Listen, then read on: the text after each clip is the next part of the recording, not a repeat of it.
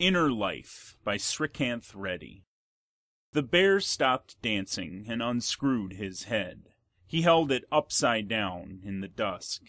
She reached into her pouch for a copper piece, but instead pulled out the silvery piece she'd been saving for some special occasion.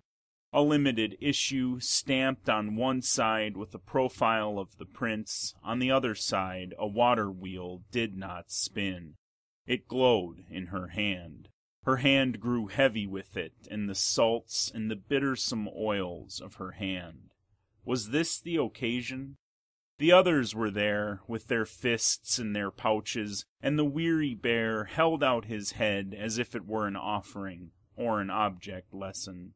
It was neither. It was ripped with russet handfuls of animal's hair pasted on, and a secret eye slit recessed in its open maw. The wild old man in the bear suit parted his lips, and out came a snatch of extinct bird song.